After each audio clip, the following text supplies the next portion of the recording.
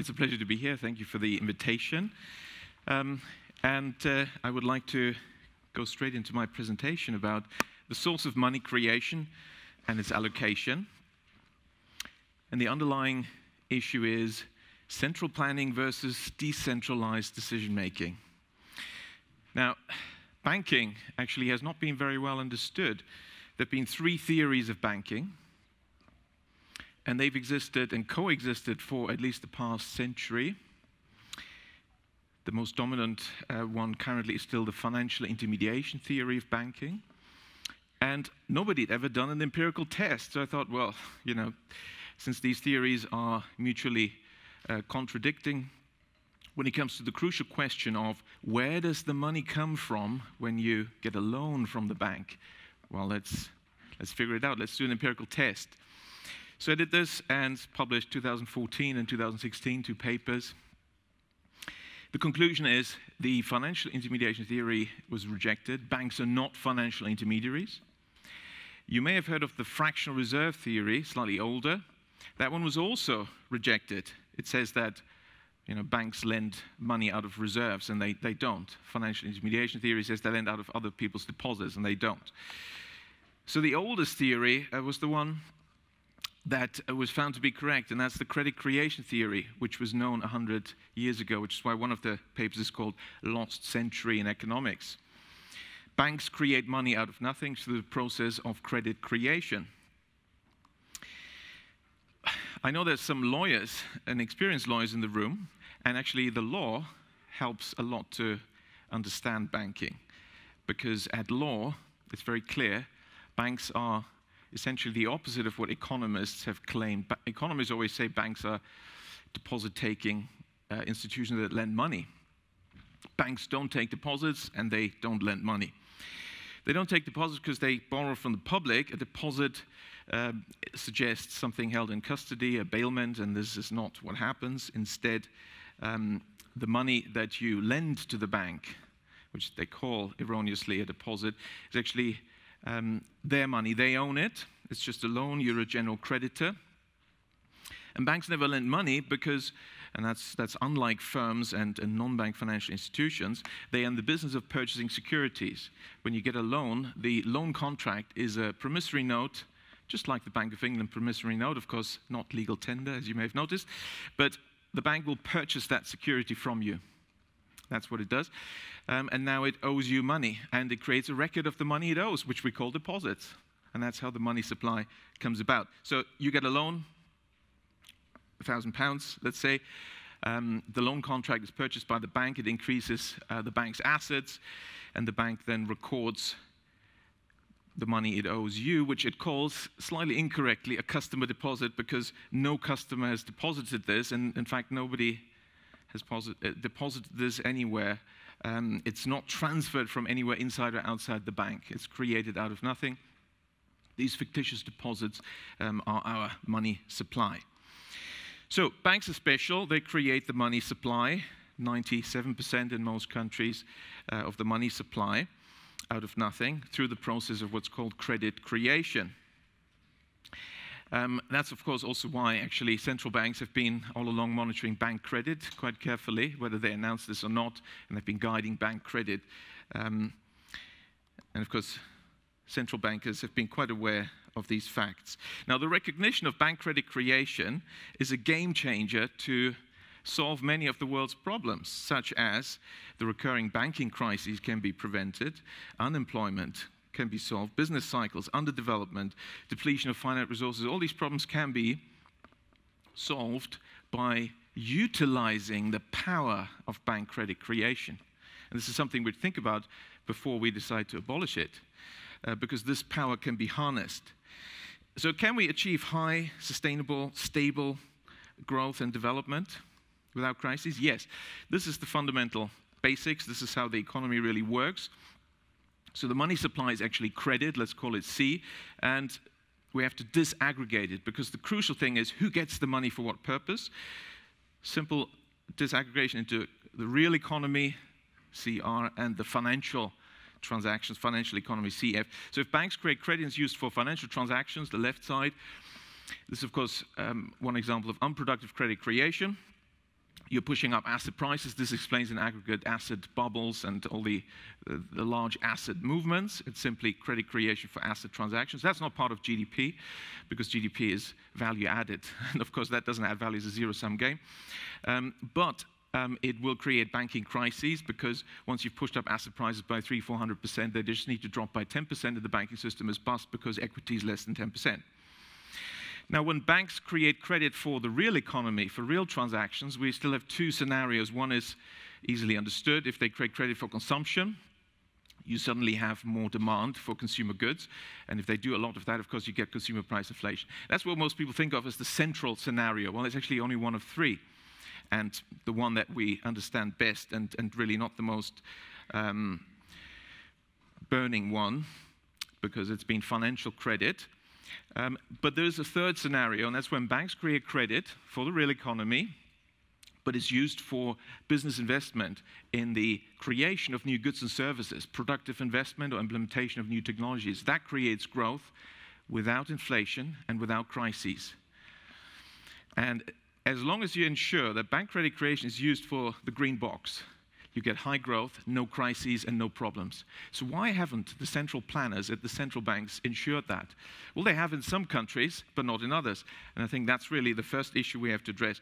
There's more to this, and of course, in the 12 minutes, I won't have time to address this, but if you split this credit creation, you can explain GDP growth very nicely in many countries, asset prices. Japanese asset bubble is just credit creation for asset transactions. When this doubled from 15 to 30% of total credit, that was the 1980s bubble, and Japan is still trying to get over that. So total bank credit in Japan was expanding at massive growth rates, way ahead of nominal GDP, going into asset markets. You didn't have to be a rocket scientist to know that a banking crisis was coming next. So the wrong allocation of money creation for asset purchases, that is the problem. And we need instead productive loans for business investment. So the key question is, who should make this decision? It seems the regulators, the central banks, actually had forgotten to tell the banks, oh, by the way, you should only create productive credit for sustainable business investment. That way we could have prevented all these boom-bust cycles and crises and all the inequality that's been created as a result of this. So now that we've uncovered this, what should we do? Who should make this decision? So the question is not really banks versus central banks. Should we take the privilege to create money from the banks and give it to the central banks? It's really centralization versus decentralization. Should this decision be made by central planners or in a decentralized market-based fashion? What's the scientific way to tackle this? Well, let's look at the empirical evidence. Let's look at the historical record. So what's the evidence on centralized decision-making? The idea to abolish bank credit creation and centralize the decision of the quantity and allocation of the money supply in the hands of one group of central planners is not a new one. That's how the Soviet Union ran its economy for half a century. That failed spectacularly. So let's keep that in mind. China, by the way, learned the lesson, Deng Xiaoping, from '82 onwards, changed its financial system and introduced banks, introduced decentralization with hundreds, if not thousands, of banks creating credit locally and making that decision locally. And of course, China thrived, and the economic miracle of double-digit growth was based on that. In fact, it used window guidance of bank credit to suppress, in the high growth phase, the financial credit and the speculative and the consumption credit.